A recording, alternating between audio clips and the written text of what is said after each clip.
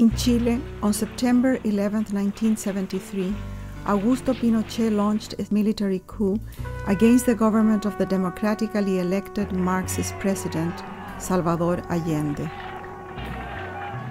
As I fled my country shortly afterwards, I could not take much with me. Some clothes, family pictures, a small bag with dirt from my garden, and an old edition of Pablo Neruda's poetry.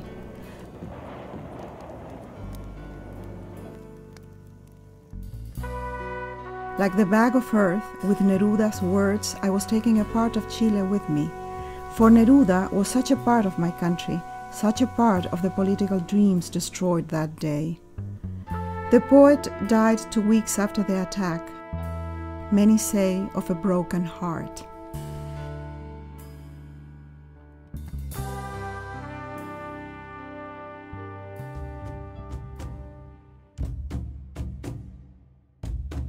At the poet's funeral, the left gathered for the first time to mourn their dead and to mourn the death of democracy.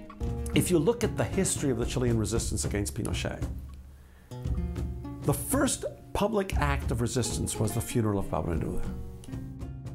It was as if the gods of poetry wanted to say to Pinochet, you're going to meet your match here. Neruda's going to die, and he's going to die in such a way that his words are going to haunt you. And he's going to allow the people to come together and gather courage and shout and speak out.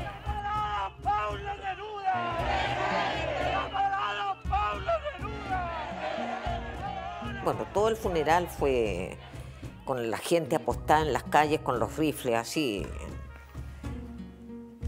Eso así hicimos el funeral. Quisieron cortarlo, no pudieron.